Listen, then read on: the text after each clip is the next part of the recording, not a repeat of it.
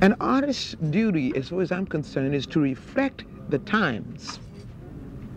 I think that is true of painters, sculptors, poets, musicians. As far as I'm concerned, it's their choice. But I choose to reflect the times and the situations in which I find myself. That to me is my duty. And at this crucial time in our lives, when everything is so desperate, when every day is a matter of survival, I don't think you can help but be involved. Young people, black and white, know this. That's why they're so involved in politics. We will shape and mold this country, or it will not be molded and shaped at all anymore. So I don't think you have a choice. How can you be an artist and not reflect the times? That to me is the definition of an artist.